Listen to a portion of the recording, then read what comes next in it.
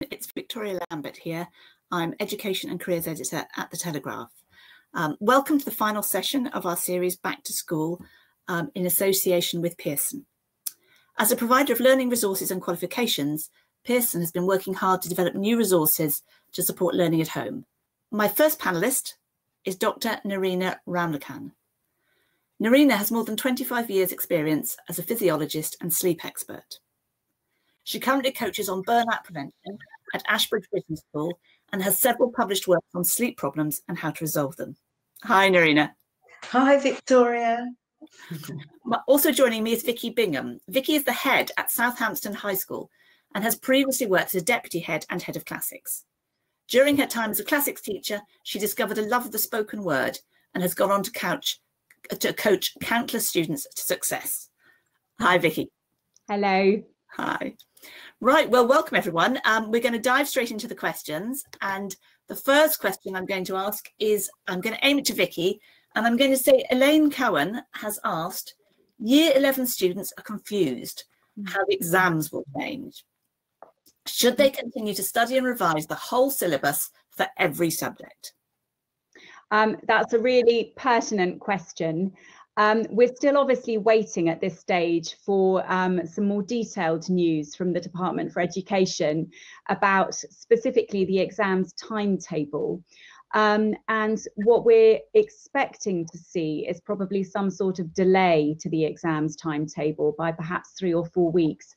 But in terms of the content, your child's school should ultimately, when they know all the details from all the different exam boards, I'd be expecting that they'd be communicating that to Year 11 students and perhaps their parents as well. But essentially the changes will be positive changes. They're certainly not going to be adding any more to the syllabus. In some subjects, the syllabus has been reduced. I think the question is whether it's been reduced enough. But to give you some examples, in art, for example, they've removed the requirement for the exam, and now it's all going to be based on portfolio. In languages, there isn't going to be an oral exam any longer, and there's going to be a spoken endorsement instead done by the teachers. In English, I know there's been quite a bit of controversy about AQA English specifically, because they've kept the Shakespeare and the poetry as compulsory modules.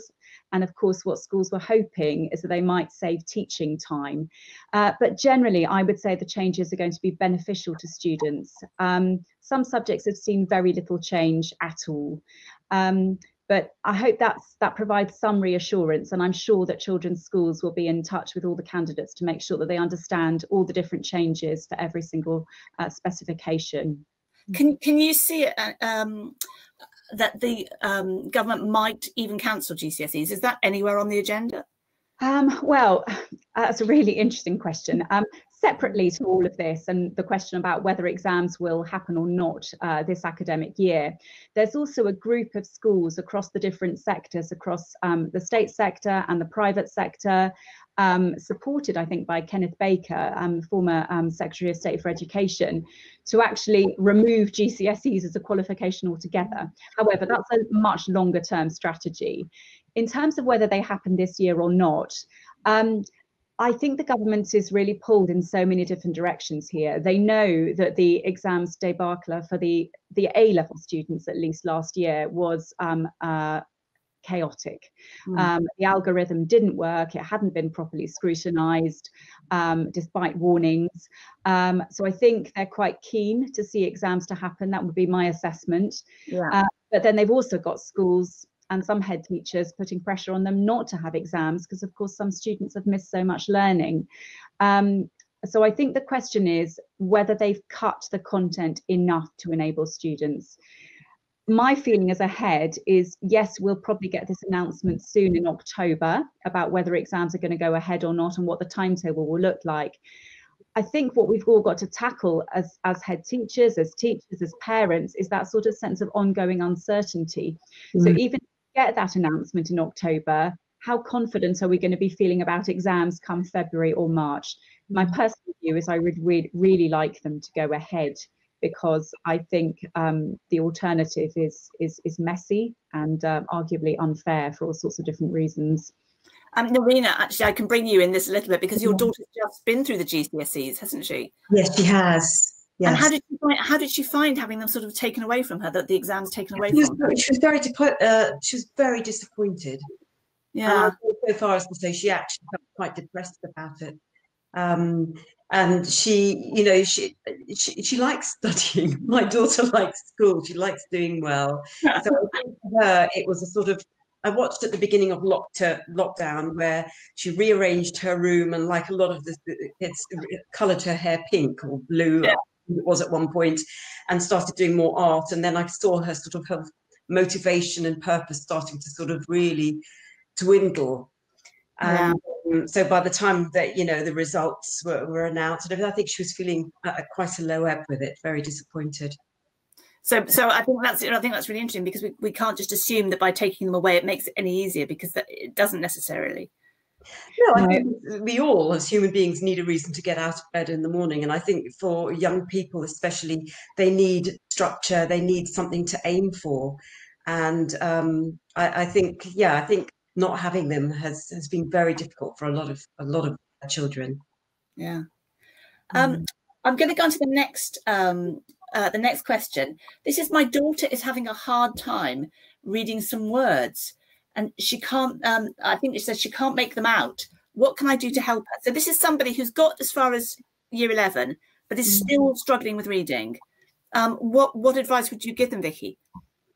Well, if there's, I suppose, without knowing the specific circumstances, my initial instinct would be, if your daughter is struggling with reading, go and talk to the school. Every school should have some sort of special educational needs coordinator.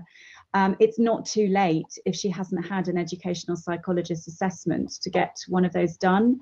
And it's better to do that sooner rather than later, because if she were to qualify for some extra time in the exam, she'd need to demonstrate that that was her normal way of working, that she normally had that extra time. So if you're concerned about reading, I mean, that's so critical to so many exams, I would go and talk to the school about it and get some advice from the Senko in particular. I think that's quite interesting, because some parents may be sitting watching this saying, well, how can that be? But actually, children are really good at bluffing, aren't they? They're really good at skipping over bits. And you know, particularly able students, sometimes you can find that learning difficulties can sometimes not emerge until they're older. I mean, I've even seen students diagnosed with, you know, mild to moderate dyslexia even in the sixth form, because if you're very able, you find coping strategies and you mask it. And sometimes it'll only be a really, really tough assessment, such as I mean, I remember a student whose dyslexia only became evident, and I taught her as a teacher, in fact, but it only became evident when she did a highly pressurized assessment for a US university application, and she just couldn't cope with the speed. And I had a light bulb moment, and I said to her parents, I said, I wonder if you've ever thought about this, and it turned out that actually she did qualify for extra time. So bright students often find a way of masking it. That is interesting. The next question is from Jenny Lewis, and she's asking, how can I keep my child motivated when learning at home? So she's anticipating another lockdown, which I think we're all, you know, we'd love that not to be true, but, you know, we're in the real world here. Motivation. Nerina, talk to me about how you keep children motivated when learning. Yeah, I think when I talk to adults about motivation, I often talk about energy. And I think it's the same for children as well. You know, often we don't have motivation if we're not managing our energy levels properly.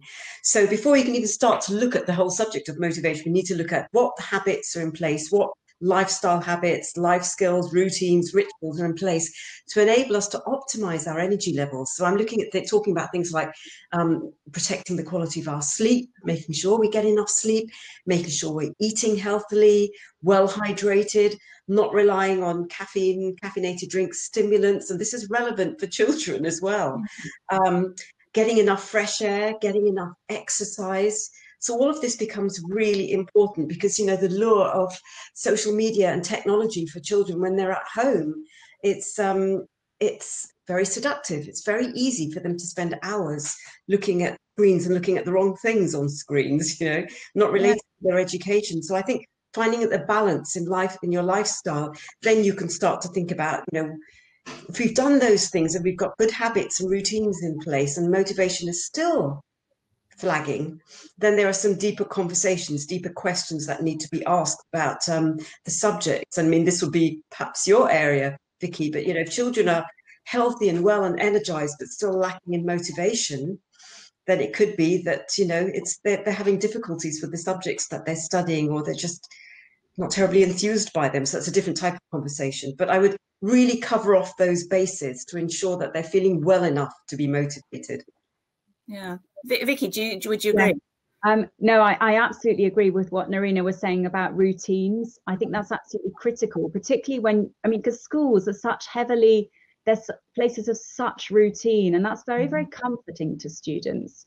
It gives them stability, a sense of normality. And when all of that is removed, particularly if children don't have a sort of, you know, a timetable of online learning, and most students didn't, all that routine and structure goes. So I think establishing, I mean, trying to keep your child perhaps on something that looks a little bit like their normal timetable, if they're learning at home again, maybe slightly shorter amounts of time, because children's concentration starts to wane. It sort of peaks. An individual session will probably peak at about 45 minutes, and it starts to wane at about an hour. But if you could sort of encourage them to kind of follow more or less their typical timetable, that will give them some structure back. I think the other thing about motivation, particularly for GCSE students, is understanding the why. You know, what is the point of studying this particular subject? What is the point of studying hard for my GCSEs?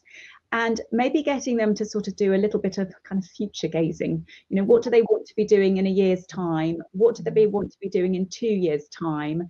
And understanding that there are some hoops that they need to jump through. So something we do with our students, and any parent can do this for their child, we use Moresby careers aptitude testing.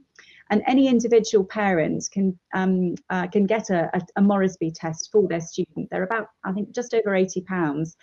And it assesses you on all sorts of interesting ways of thinking. And it also gives some really interesting ideas for careers, which children can then research, or looking at university courses. So I think having a purpose, I think, is really important. Just telling them as parents is not going to work. They've got to find that sense of intrinsic motivation and have something to work for. Yeah, absolutely agree with that. The finding the why, so important. So important. It's important for all of us, isn't it? It's absolutely. Absolutely. And our teenagers are young adults, and so of course they're coming into this whole world of why. Can I also just add to this, again, from a physiological perspective, given that I'm a physiologist, and looking at the, you know, Vicky, you've talked about the limits of our concentration, and that for children it's like 45 minutes, perhaps an hour, and encouraging them that when they do take breaks, their break isn't a technology break.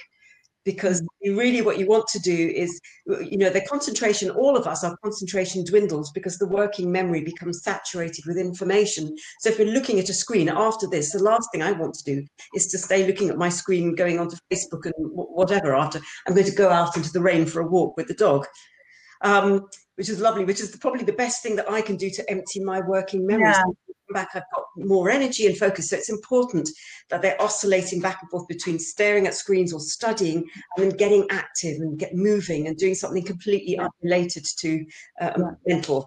I mean, I think what's I mean, I don't want to predict what's going to happen over the course of this term, but I'm going to have a go. I think what was really difficult about the summer term for so many students, you know, even students like the ones in my own school who were lucky enough to have a full timetable online, what was difficult was they didn't have a clear end in sight.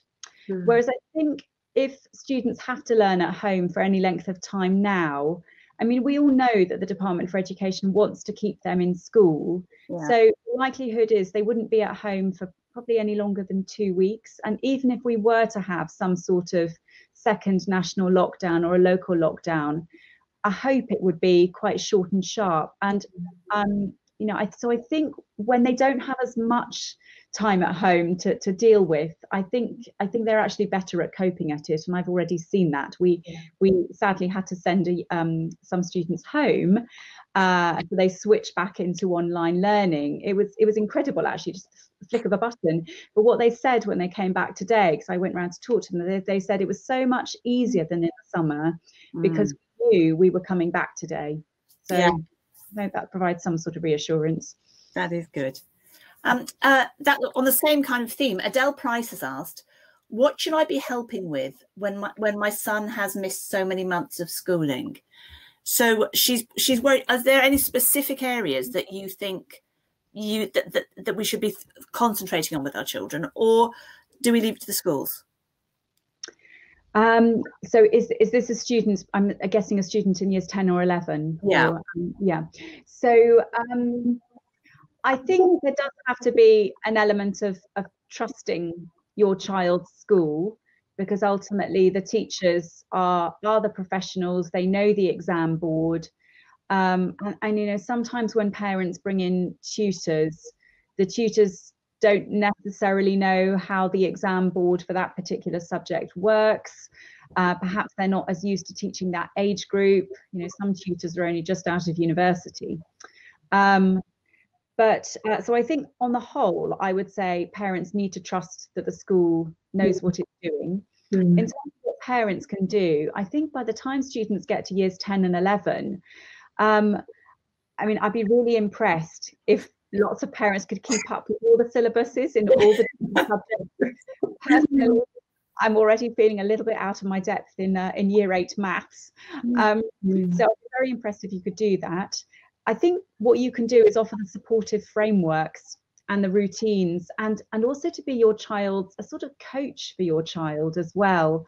To ask them that when they're not feeling motivated, to ask them and try and sort of drill down with them what would make them more motivated. What does a good work day look like, and what habits can they stick to? I mean, other things, what parents could do actually practically in terms of the academic side is, you know, helping their children with resources. So, you know, any good stationery shop is going to have some decent GCSE revision guides. There's all the excellent resources on BBC Bite Size, Oak Academy, TED Talks to throw in something that's a bit more inspiring, or you know, things like podcasts are fantastic. BBC History podcast, the Geographical Society podcast. So I think parents can maybe act as a little bit of a funnel for some interesting resources. But I wouldn't advise trying to teach the GCSE syllabus. If your child comes down and says, I'd really like you to help me test me on this, that's great. Get involved and push that door open, but don't try and force it, because you may end up closing down the communication. It's interesting you've mentioned tutor, because we've got quite a few parents who have contacted with questions about tutors. And I think this is quite interesting, because I think if you're a London-based parent, this is probably much more on your radar than those who are outside London in the country.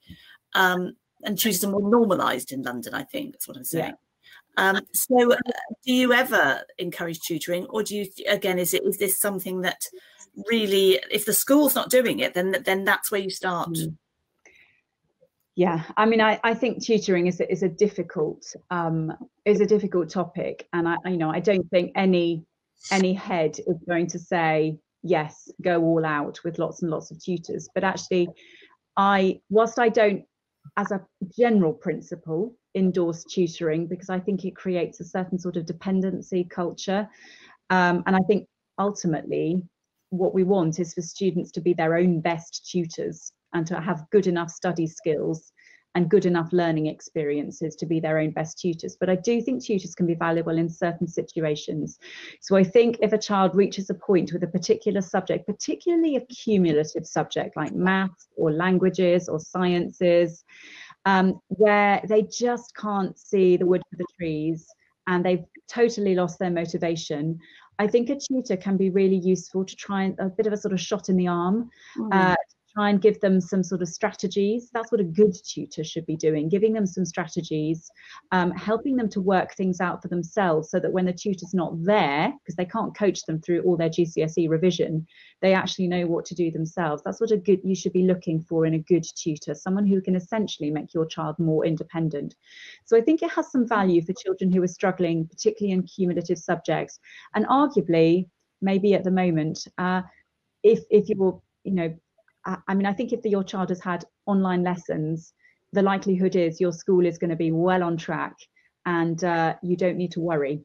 But if your child hasn't had lots of online learning, or they've maybe had a really demotivating experience in lockdown, I think in this circumstance, even I would be prepared to endorse that potentially as an idea.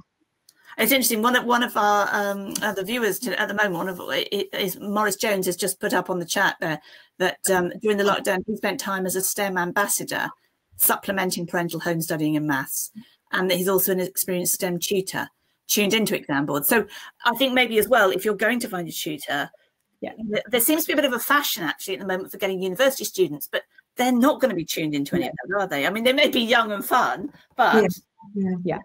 So I think some questions that parents ask is what experience do they have of tutoring for that particular exam board, and how recent is that experience, and see if perhaps you could get some recommendations as well from maybe there's another parent that you know and whose opinion you would trust. Has it worked for their child? But I think particularly find out about their exam board experience. But it sounds like we've got a very good tutor here in our audience. So maybe he'll be getting a lot of customers.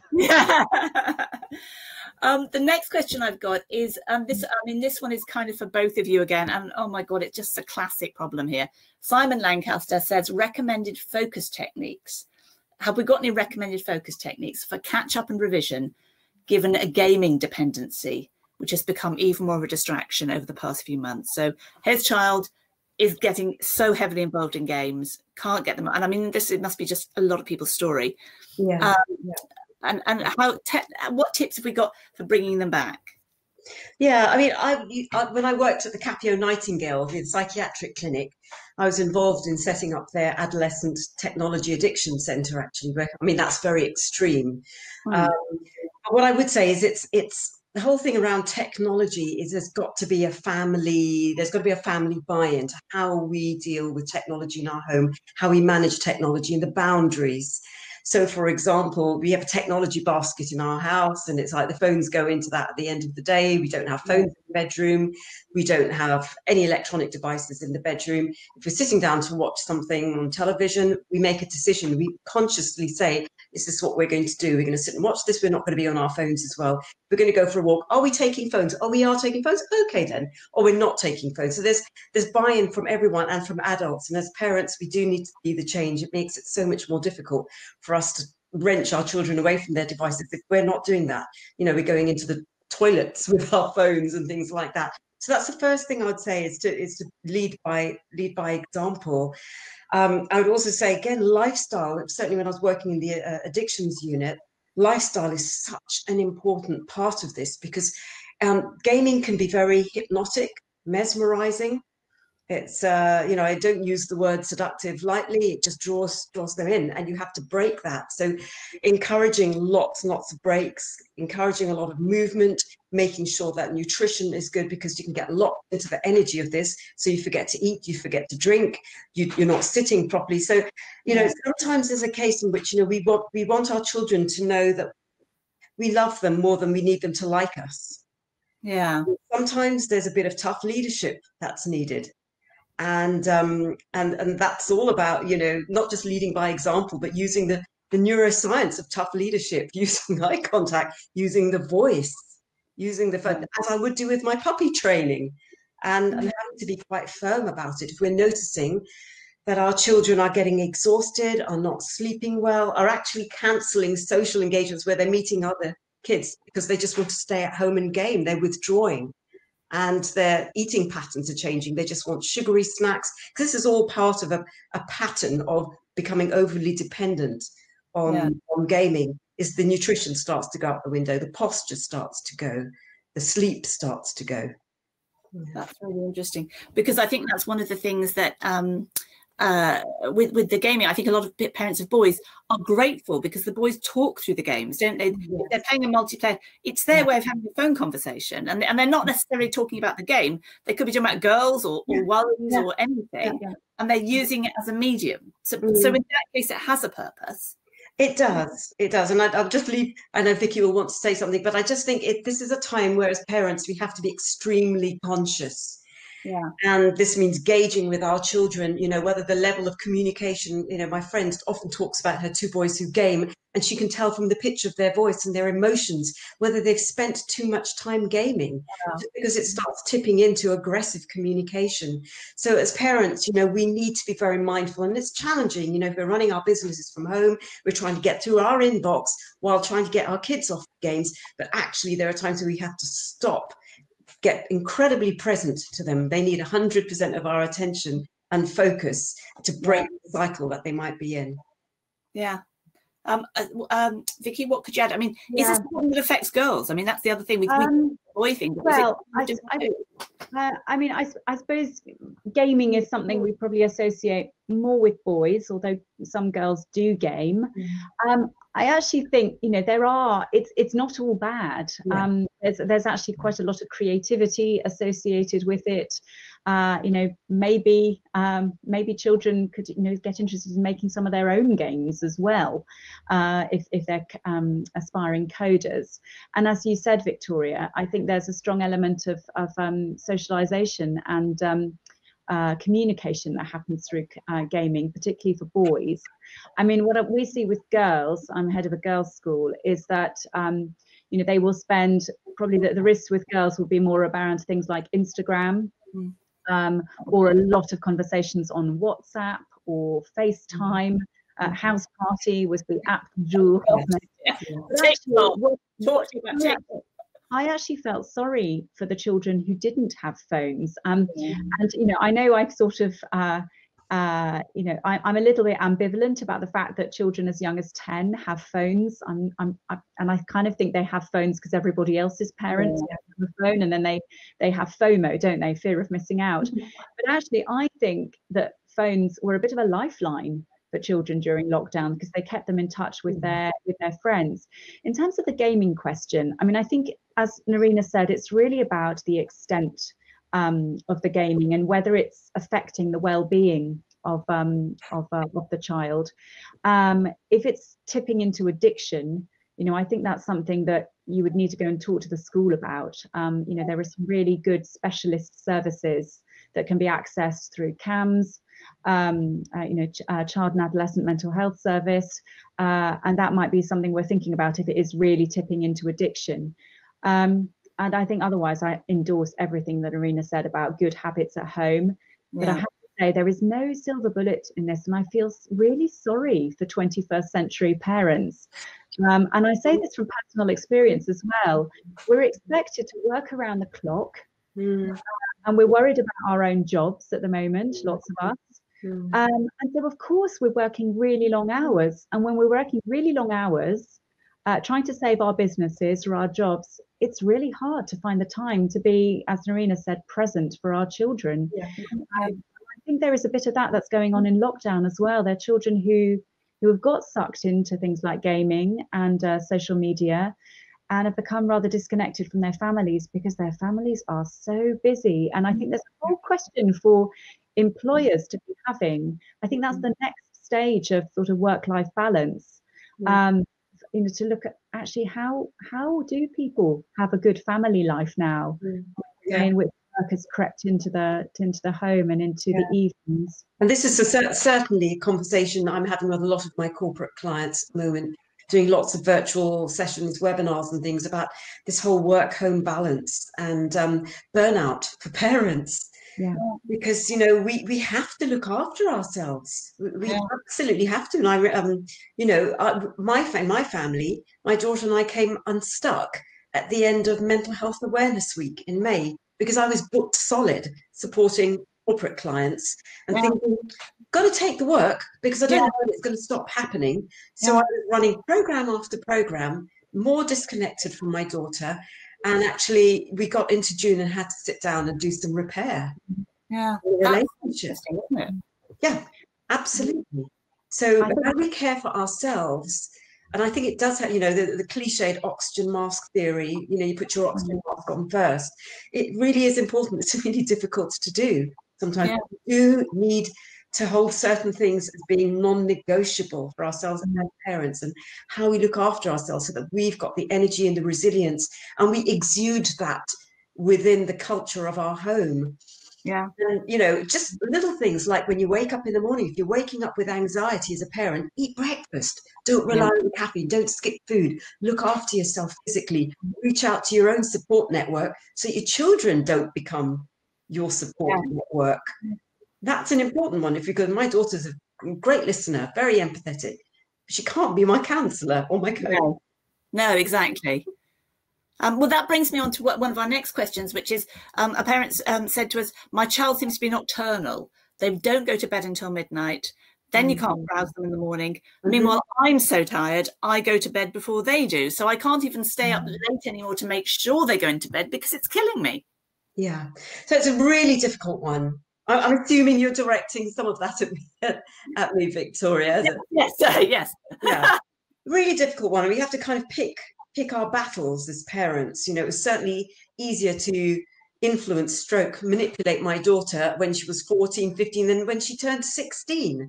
Yeah. Again, encouraging, leading by example, but also checking things like, are they eating breakfast in the morning within half an hour, 45 minutes of getting up?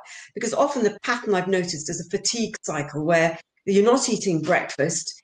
So just physiologically, you're not producing enough melatonin. It's difficult to get to sleep. So you start going to bed later, and the combination of the blue light and the lower melatonin levels mean, you start delaying your sleep phase. And then it perpetuates. You're waking up later, you're skipping breakfast. So little things like encouraging them. And there are times when I would make sure that my daughter I have a variety of things that she can eat in the morning, even down to just nuts and dried fruit and things like that. So it doesn't have to be huge breakfast. But just breaking the fast, breaking the fatigue slump, and getting into the routine of encouraging that. And then there comes a point where you have to maybe walk away, and hard as that can be, because you want to keep them on side. And if you're yelling and screaming and shouting about bedtime routines as they're getting older, you may well lose them. The communication may break down. So maybe buy them a decent book, and I know you write books about this, Nerina, but give them a good book with advice about sleep, and then go and get some sleep yourself. Yeah, and there's some good apps. There's a particularly good app, and I'm not on commission or anything to this, but the Moshi have got an app that you can listen to, bedtime stories. Yeah, and they're great, and even the older children listen to them as well. So if they're getting anxious because of everything that's going on, or picking up on our anxiety, just encouraging them to think about what they read or what they watch before they go to bed. And we all, even us, as adults, we need a perfect bedtime story. We need to go to bed feeling safe, in safety. And while there's so much talk around us at the moment on the news and on media about, we're not safe, and it's the slogan, stay safe. It's very easy for that to creep in to the nervous system, and they can't go to sleep because they don't have inner safety, and it's harder to get to sleep. Well, that's really interesting. My daughter and I started listening to Jane Austen on audiobooks in lockdown. And at first, my daughter couldn't take the slow pace of it. It was like, nothing's happening. And eventually, by the end of it, she was absolutely loving it. And both of us were sitting there. It was like being in a lovely warm bath, listening to them chat quietly. And, I think it was really mellowing. Yes. Yeah. And so something like that's mellowing, a milky drink, some toast with nut butter, all of which will help to get the sleep cycle going. Breathing techniques, gratitude exercises, little things like this, which really affect your physiology, really help to calm the physiology. And so if they want to talk about their anxieties, perhaps encouraging that in the earlier part of the evening, if you can, and then before they go to bed, something like, what was good about today? What did you enjoy with your conversation with so and so? Just encouraging them without being too obvious about it, to put them in that place of safety with, feeling grateful, feeling good about life. Yeah. what do you think, Vicky? Have you got anything that you could bring to that, add to that? I really like the idea what Nerina was saying about sort of, you know, thinking about what you're grateful for and what's gone well. Because when students come home from school, they often have a bit of a rant, don't they? And they sort of offload. Yeah. And I think it's really important actually that parents listen to that, because that's actually probably, you know, if they've managed to offload, then they've sort of got rid of some of that stress, and maybe that will help them to go to sleep a little bit later. But if worry is keeping them awake, I think sort of writing down things that are worrying them, somehow you can feel that you can control your worry list a little bit better if you write it down. But I'm really impressed that you've been listening to Jane Austen with your daughter Victoria, and yes, I mean, I always worry if I'm still asleep when the shipping forecast, if I'm still awake when the shipping forecast comes on, and it's always really depressing if I'm awake when Farming Today comes on Radio 4. I regard that as the barometer of how much sleep I've had. But there's some brilliant podcasts that you can listen to, and actually I think that's a really soothing way of going to sleep, because it takes your mind off of it and you listen to something else. I think that's a great recommendation. Well, that also brings in, somebody else has written in to say, is it okay at the other end of the scale for teenagers to use stimulants like coffee or Pro Plus to get them through the exam learning? Yeah, it's really not ideal. And in fact, I think it was a couple of years ago, I did a show with Jamie Oliver on their Friday Feast, and we went into a school in Streatham and we looked at children's, you know, habits, eating habits, energy levels, sleep patterns, cognitive performance, you know, their ability to concentrate. And a lot of the kids weren't eating breakfast in the morning. They were stopping off and buying their Lucozades and their Lucozade sports and things on the way into school. And it's really not ideal. I mean, if you look at the studies with caffeine, I mean, I love my cups of tea as much as anybody else, but I regulate my caffeine intake. But, you know, the studies with caffeine they looked at, I think, simulated switchboard operators, you know, above a certain amount of caffeine, it increases reaction time, but it doesn't increase your ability to retain information and to make connections between complex, you know, different areas of the brain. So it's not really good for solving complex problems and memory retention. But fast reaction time, just pressing a button, and maybe for, I don't know know enough about actual gaming itself. It might actually improve performance, but I wouldn't encourage it, to be honest. You know, what we want to do is look at eating patterns, look at activity levels, look at hydration, look at movement and taking regular breaks. And bearing in mind that even though we've talked about concentration spans and lessons, 45 minutes to an hour, I remember as a child, I probably would have been diagnosed as having some sort of attention deficit disorder or something like that. I don't, but I know this about myself, which is that I like to be quite active when I'm learning. I like to get up and I like to move. I'll often take regular breaks. I drink lots of water, which makes me take breaks. And so paying attention to your children, if they're working from home, they may have shorter concentration spans and like to study walking around or standing up. And if they're at home, then they have the luxury of being able to do that, rather than sitting, getting slumpy and thinking, I need to force myself to concentrate. So maybe I do need Pro Plus or something. Maybe they need to move or study standing up and moving around with cards or something. Vicky, what do you think? Yeah, I always think when they go on study leave and they have sort of that unstructured time, I mean, my advice is that they try and put in as many hours of work as they would in a typical school day and to replicate that. But I always try and encourage them to start some revision in the morning, not necessarily a sort of brutal 8 o'clock start. I'm not quite that cruel. Yeah. And I know that they like their sleep, but I think it's actually quite important that they do something in the morning, because there's that afternoon slump, isn't there? Yeah. Sort of 2 o'clock, our circadian rhythms, you know, make us a little bit sleepy. So I think a sort of burst of work in the morning on study leave is really beneficial, and it makes them feel that they've actually achieved something. I think it puts them in a much better mood if they manage to crack something in the morning and then come back to it sort of later on in the afternoon. I think there's something quite depressing about only starting your work at kind of 2 o'clock in the afternoon, and that's the worst time mentally to be starting it. Yeah, and I think that's such a good point. And, you know, they all have different concentration energy profiles, and when they're at home you can encourage them to learn more about that, but Most children will have a peak in the morning and then it will start to dip. So it oscillates within the circadian rhythm. There's a shorter cycle called the ultradian, which is the limits of our ability to concentrate. And for children, as you said, it's around 45 minutes to an hour or so, allowing themselves to be a little bit tired mid-afternoon. And interestingly, that might be the best time for them to move more, to actually get some exercise in. Yeah. Something else that might be, I mean, this is not related to the sleep or the stimulants issue, but I think it's maybe worth mentioning as we're talking about kind of how you structure your day once you sort of get into the revision period, is when your child is writing their revision timetable, it's actually a really good idea for them to mix subjects up.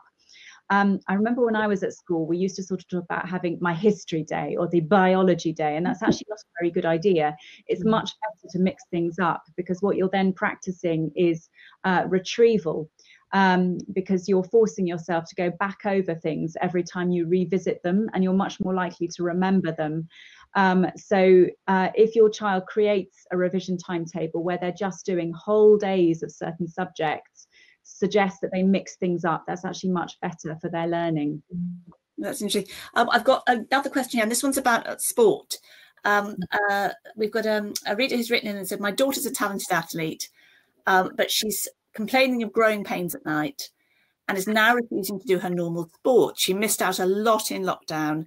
How can I get her back on the way to physical recovery? Should I push her through this, as I think she could be really successful, but we have to get through this dip? And I think we've all seen that children who've got, you know, things like dance or sport, they've really struggled with this to be able to get the time in, the sheer hours that they used to be doing, and they've lost fitness, they've lost skills, and they've lost time at a really crucial moment. How do we deal with that? Vicky, what do you? Yeah. Well, I suppose I'd think back, if your daughter is a really talented athlete who loves her sport, personally, I mean, I think it's a really difficult decision as a parent. Do you push them through, or do you sort of listen to what they're saying now? But I suppose as a parent, you've got a role to try and think about the long game as well. And arguably, you know your child even better than they know themselves. And I think if they really loved their sport before, I think it would be a shame for them to sort of give that up now. And I think sports, you know, sort of very talented athletes are probably having a particularly difficult time at the moment because, of course, of all the restrictions of COVID, the relative lack of fixtures, of competitions. That's all really difficult for them. So I think if they loved it before, I think really get them to think about whether they want to sort of let go of that. I think as well is thinking about how sport can be a useful motivation for other areas of your child's life as well, because if they've shown that ability to be really motivated in one area of their life, I think there are so many useful transferable skills that can help as they approach their GCSEs. I mean, in the end, it's up to you and your child about what you do about that. It's a tricky one, but maybe it's a bit like, you know, if you've been out of training for a long time, if you're a runner that hasn't been training for a long time, it takes time to get back into it, and it's not going to be easy at first. And that's the same with learning. And maybe that's similar with your daughter's athletic performance. But if it's fundamentally passion, I think it would be a shame to see that go, personally. Is it something as well that, you know, talk to the sports teachers, talk to her coaches? Absolutely. It becomes a fight between you and your child when you don't want the fight to be there. You want the fight to be over here. Yeah, and sports coaches will be really, I mean, they are some of the best people at sort of understanding the psychology of motivation. You know, they're often real experts in it. So I think getting them to have a conversation with your daughter, I think it's probably relatively common for athletes, you know, talented athletes, to go through peaks and troughs of motivation. And maybe even just knowing that there are other young athletes out there who are feeling those same feelings of demotivation, I think could be reassuring. Yeah. I've noticed that we're actually hitting our time, but just before we close, I just wondered if there's any other questions in the chat that we could quickly address. I noticed that Jenny Spick has said, what about studying, listening to Spotify and music at the same time, or watching something at the same time? I'm thinking no, but Son says it's okay. He says he's studying at the same time. Should I pick this one up? Yeah. Yes, we have a teacher at school who sort of looks after. She's very interested in cognitive science, and I asked her the same question. I was very much hoping that she would say no, music is not good for studying. But like all good researchers, she gave me a slightly ambivalent answer. It depended on the music. Yeah. I think Mozart and Bach and music to a sort of certain beat were fine. But something sort of very fast, violent, not so good. So no grime. Also depends on the child. Yeah. If the child fundamentally cannot concentrate without some sort of music in the background, then that's okay. I think watching things, I'm really not sure how that would work. That feels to me like an absolute no. Yeah. Do you agree? I completely watching thing not ideal, but music at certain frequencies and things that is called binaural beats or EMDR music, of a certain frequency. And I've even tried. Sometimes I write to music of a particular frequency on Spotify, and it's binaural beats, and it's fairly bland music, but it really does help you. And it's sort of one ear and then goes to the next one, and it's it oscillates between the two, and it does do something very specific for cognitive performance.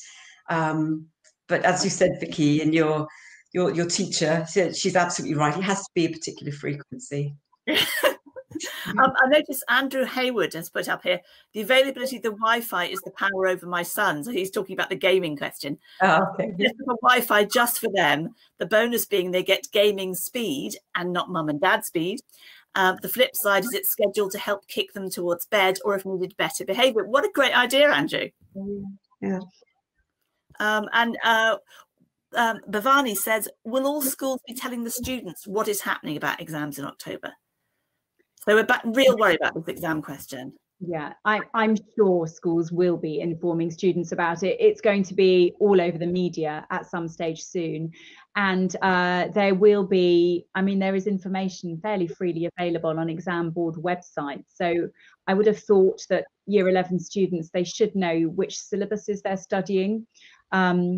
And the exam boards will have that publicly available on their websites about what's changed if parents want to sort of double check things themselves. But I'd be surprised if schools were not communicating that in some detail to their candidates, and I'm sure there will be lots of discussion about it in the media. Okay, excellent. Well, look, thank you both so much, Nerina and Vicky. Thank you so much for coming along and sharing your knowledge with everybody tonight. And thank you to everyone at home who's taken time to listen and send your questions in. We really appreciate it. Thank you very much. And hopefully we'll see you again. Good night.